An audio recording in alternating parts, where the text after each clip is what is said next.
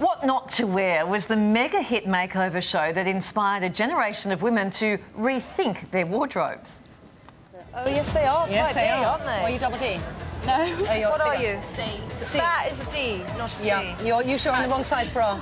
Oh, we loved it, didn't we? Premiering 20 years ago, hosts Trinny Woodall and Susanna Constantine travelled the globe and met thousands of everyday people, saving them from their fashion faux pas. Now, in 2017, Trinny took a left turn, embarking on a career in the makeup industry. From 10 people working around the kitchen table to 134 employees in just 3 years. Trinny London is the beauty range finding great success right around the world. I spoke with the fashionista turned makeup mogul about building her brand and why she has no regrets sharing everything on social media. Trinny Woodall joins us live from London. Hello. I'd like to say live from London and be in some incredible backdrop and show you, you know, Buckingham Palace, actually not necessary for the Australians, maybe Regent Street and Oxford Street and the lights. But no, I'm in my little room that I've lived in for a year. You look like you're in your closet, which is fine because this is where we find you most of the time because you have this makeup range, Trinny London. And Trinny, it's just going from strength to strength. We know you originally from fashion, but in 2017 you made this leap into beauty, which kind of sounds easy, but I'm guessing it's not. I think what's not is when you make a big career change and you might have been doing something that was a bit in the public eye before, there's a tag you'll be known for ages. So people want to associate you for what you're most known for by the public. So that is a while, but internally that journey has been one where the reality behind the scenes is always very different. And I had been doing a lot of TV and then we stopped being the flavour of the month, as it were. And we started doing TV out of England. We came to Australia, we did TV shows there, which I love. And then we did 16 other countries. And when I was around those countries, I met so many women who didn't know how to do their makeup. And it was the one thing that I really noticed first. And what I wanted the most when I launched in London is we would be a very ageless brand. And mothers would give it to daughters and daughters to mothers because it felt easy for everyone. You know, that was my intention. And all those women, those 3,000 women I made over, I got from that, I want something really easy in my life. But what we get from you, Trinny, and this shines through, is that you love women. You make women feel good about themselves. I do. I do love women. And I love to make women feel better. You know, I like to leave a woman and her to think, I feel better about myself. And since I was 6.5, making over my friends at school. So it's not a passion that's gone away or I've got tired of.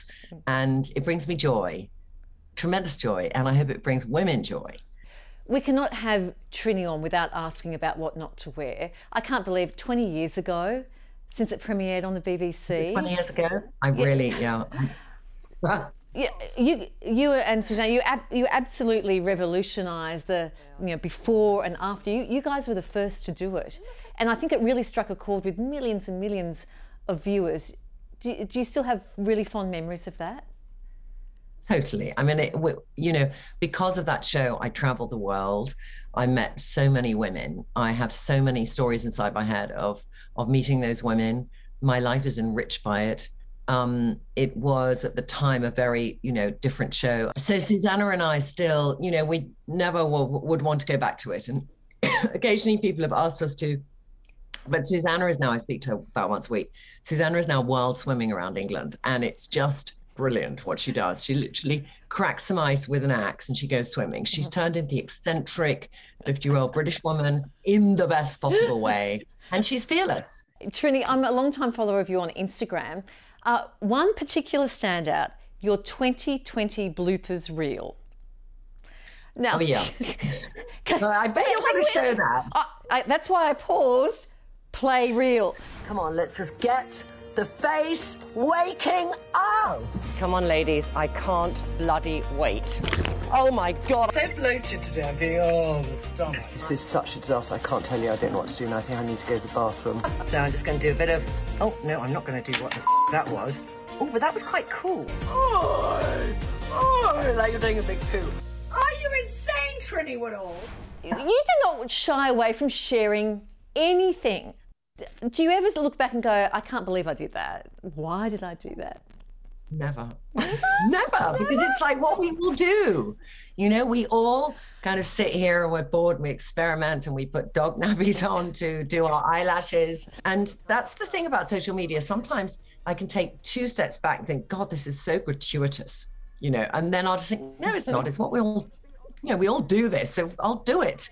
And if it makes somebody laugh, that's the thing. Just finally, Trinny, you spoke online about your daughter wanting to move to New York to study. Yeah. Are you ready for her to fly, though?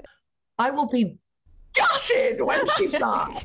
Gutted, because it's like, you know, with this sort of thing of New York, that's great. And also we just, you know, 10% of our business is America. I want to grow it to 25%. So I will be there. I might even rent a flat in New York. You know, I will be traveling there. So therefore, by the time she's in that position, I'll probably be in America a lot more. So that's the only reason that I'm feeling okay about it, because I don't want to cramp her style in New York, but I want to know I'm there. And it's a big city and she's been there every year of her life. But still, you know, I just, yeah. You know this feeling. Any mother knows this feeling. It's like, yeah, we so want them to not have a messy room and get on with their life, but my God, we don't want them to go as well. Yeah, we'll have the tissues ready.